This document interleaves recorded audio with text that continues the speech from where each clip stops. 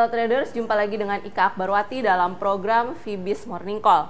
Pada penutupan perdagangan di Bursa Saham Amerika Serikat dini hari tadi terjadi peningkatan yang cukup signifikan setelah rilis data penjualan eceran di negara tersebut menunjukkan kondisi yang lebih baik dibandingkan dengan perkiraan. Berikut ini adalah indeks-indeks pada penutupan perdagangan di Wall Street dini hari tadi. Indeks Dow Jones mengalami kenaikan signifikan sebesar 0,91% dan ditutup pada level 16.173,24. S&P 500 naik 0,82%, ditutup pada posisi 1.830,61.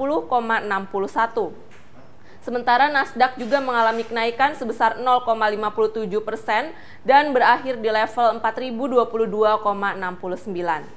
IHSG pada penutupan perdagangan kemarin juga membukukan kenaikan yang cukup signifikan. IHSG ditutup menguat 1% di tengah melemahnya bursa-bursa saham Asia dan berhasil ditutup di level 4.864,88. Pada perdagangan di Asia pagi hari ini, bursa-bursa saham yang sudah dibuka cenderung juga mengikuti kondisi positif yang terjadi di Wall Street.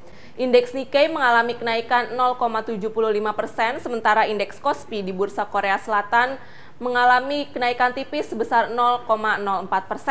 Indeks ASX 200 mengalami kenaikan sebesar 0,56% jelang rilis data catatan meeting dari RBA. Pada perdagangan hari ini ada beberapa data dan event penting yang akan menjadi fokus para investor. Yang pertama adalah rilis catatan rapat dari Bank Sentral Australia. Lalu pada sore nanti akan dirilis data inflasi konsumen dari Inggris, juga ZEW Consumer Sentiment dari Jerman, dan juga inflasi dari Amerika Serikat.